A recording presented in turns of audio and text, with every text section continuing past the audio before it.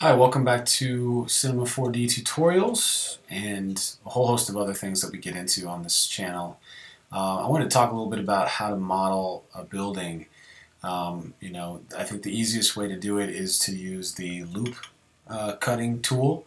And so in this image that you're looking at, we modeled this after an actual building in Denver for the purposes of putting this actually in augmented reality. And it actually has an animated bus that drives up to the bus stop. It's definitely not perfect yet, and then it kind of speeds off and goes back down the road.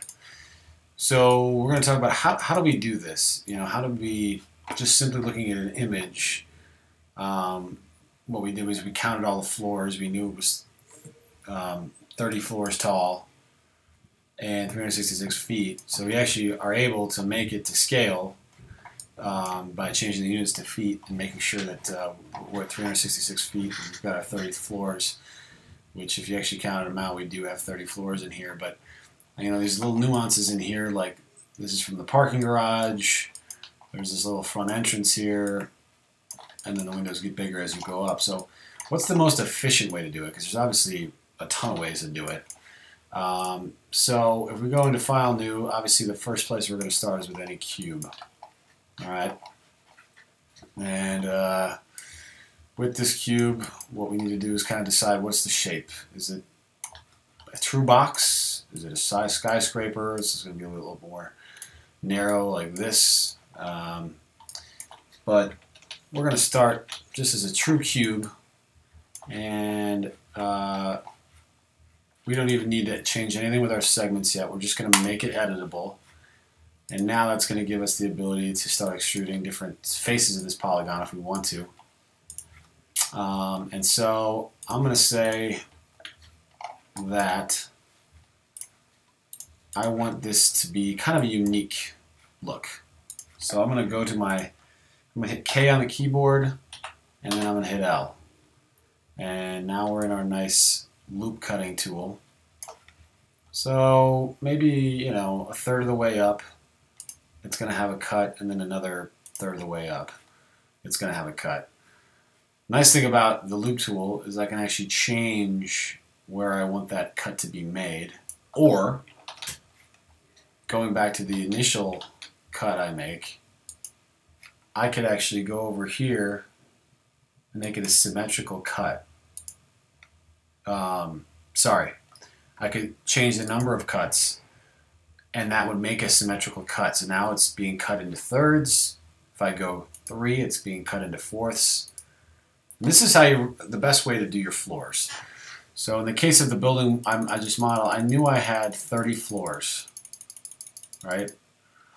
Now you're like, well, you obviously didn't do this the right way because it looks too condensed now. You can always go back to our general polygon view and just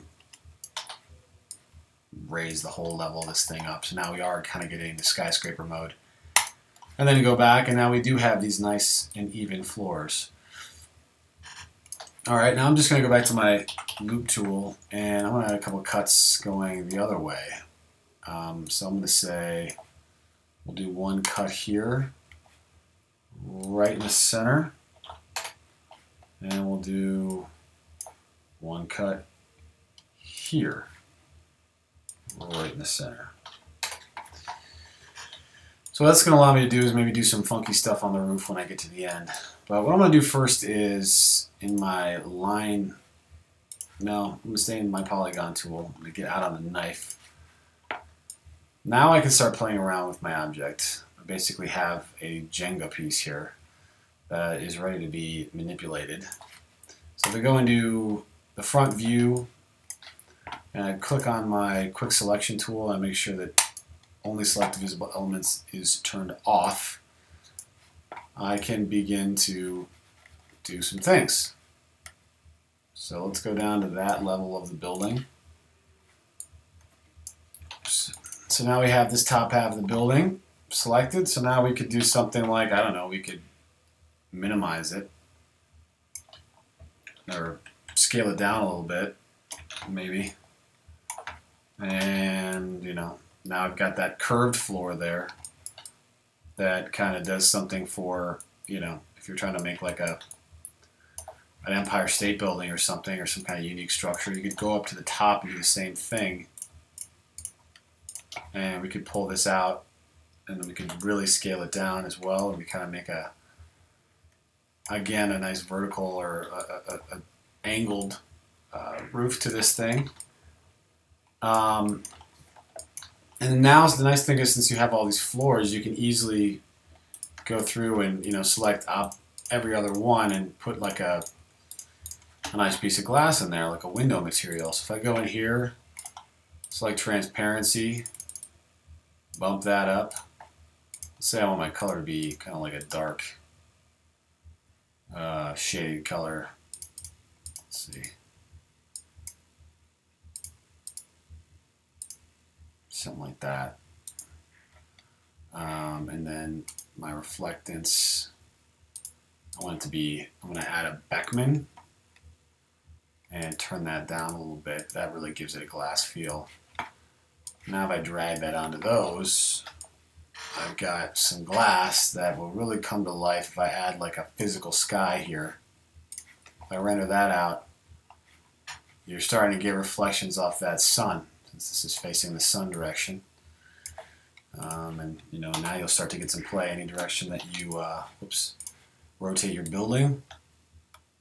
You're going to start to see a different kind of reflection there. So now when you start to actually build out a city, let's say you build out a building here, and there's a building there, and there's a building there, a building there, and maybe this building's moved back a little bit so you can see that.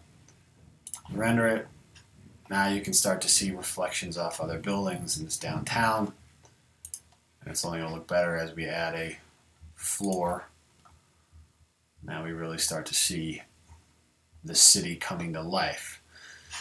So I know that was probably not the most straightforward tutorial, but just to recap, the best thing we can do for building buildings is to start with a cube and go hit K on your keyboard and hit the L button. K and L, loop path cut, and by playing around for a short while, you can easily come up with a building that looks exactly like a building in real life that you're trying to model. So I hope this helped. That's the end of another Cinema 4D tutorial. Thank you.